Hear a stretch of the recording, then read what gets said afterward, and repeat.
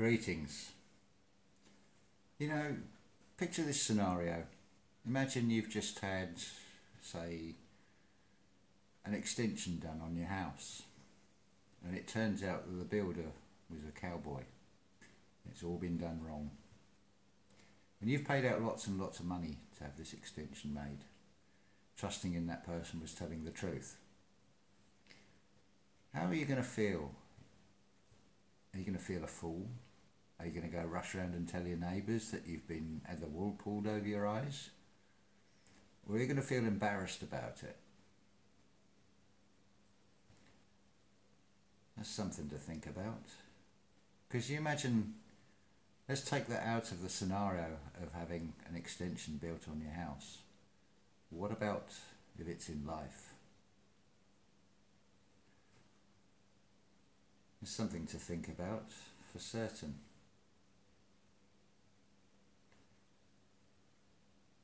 So, what about religions? It's funny, you know, I'm gradually seeing body language, I'm seeing aura colours of people, how they change when they're given a piece of information that will contradict with their belief system, their dogma that they cling on to. I'm not going to go into one particular religion here, but I will say I would recommend you look at the Morgue channel, Morgue Official. What he says is basically the same as what I'm saying, and he puts it across very well. All these religions, they are part of an old world that entrap us. When you understand that things are reversed, so God is dog, live is evil, doesn't mean go out and kill yourself, but this life that we're living is a cycle that will just keep going round and round and round. It's just pure logic. Let's use an analogy here. If you're on a sailing ship and someone says duck as that sail boom comes over, if you don't duck, you're going to get your head hit. Now, if you don't learn from that mistake, so when you hear the word duck, you duck, you're going to still continue to have your head hit. You don't learn from the mistakes. So logically, what you don't learn in each life, you will have to come back and do again. This is shown very clearly in sacred geometry, because everything comes from a center point of nothing and goes out to fill the whole circle. You shape that circle with any shape you want by creating sound vibration.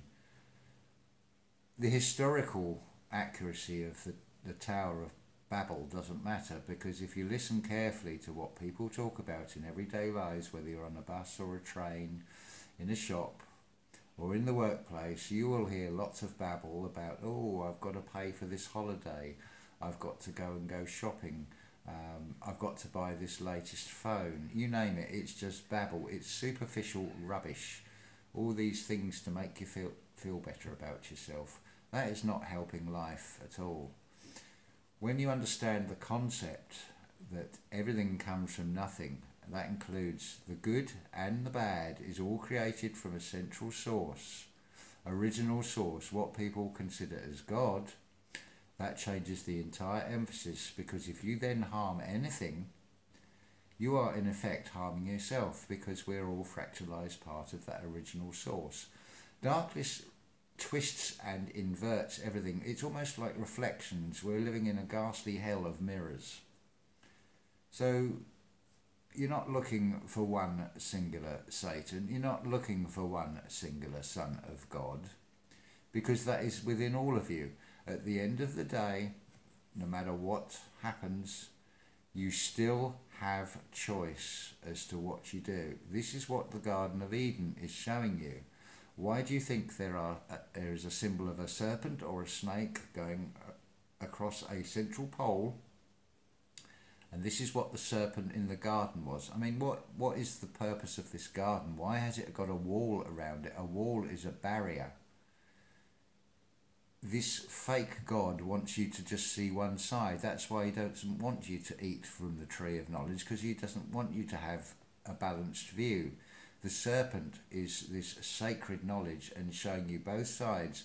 Now you'll see this same serpent symbolized in all sorts of scientific equipment, radio waves, sound waves. If you notice, it crosses between the center point and looks at both sides continuously and moves forward as it does so. That replicates the movement of a snake or a serpent. It is having total knowledge of both good and evil. Having a knowledge of evil does not make you evil. Having an understanding of both sides, looking at both sides of something, gives you the ability to then choose for yourself which is the right path to take. Always stay in the balance. See both sides, but do not react. Do not hold on to old ideas.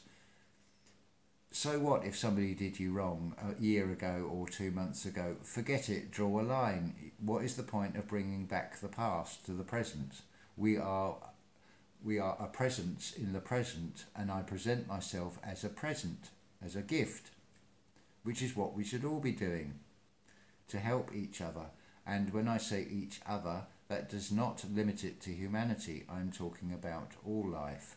We don't need commandments to tell us what to do. We have the choice within us. We know what to do. We have a consciousness. We have a conscience. This is what the Christ is. It is not a singular being. It is within all of us. It's very easy to work out with the logic. It breaks down all the barriers.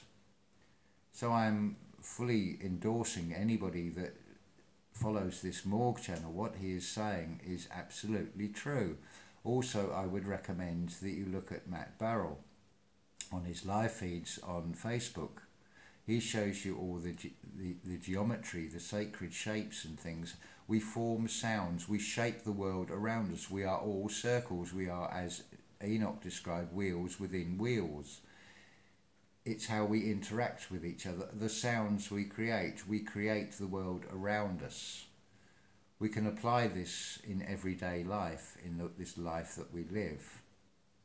It's very easy to do. This is why I will not marry, because I do not want to be a husband, because a husband is a farming term. I am not a partner to somebody either, because that is a business term. I'm not in a partnership in a business, and I'm certainly not looking for profit or profits. Again, notice how the words are twisted and have more than one meaning.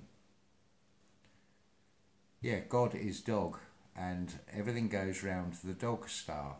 It is trapping us in this geometry of 0 to 9. Everything has the sum of 9, 360 degrees, 180 degrees, 270 degrees. You add those numbers together, you end up with the sum of 9, and then you go round and have to repeat the process over and over and over. That is the false infinity. We are 3 points out.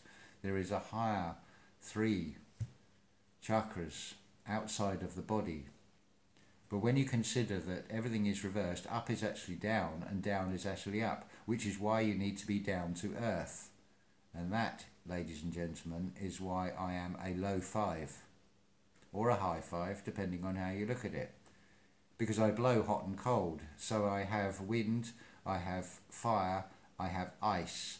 I'm down to earth. There's 4. I'm also me. That makes 5. I am the low 5. I am lucid fire. I'm going to leave it there. There's plenty to think about there, and I will be making another video very soon. Thank you.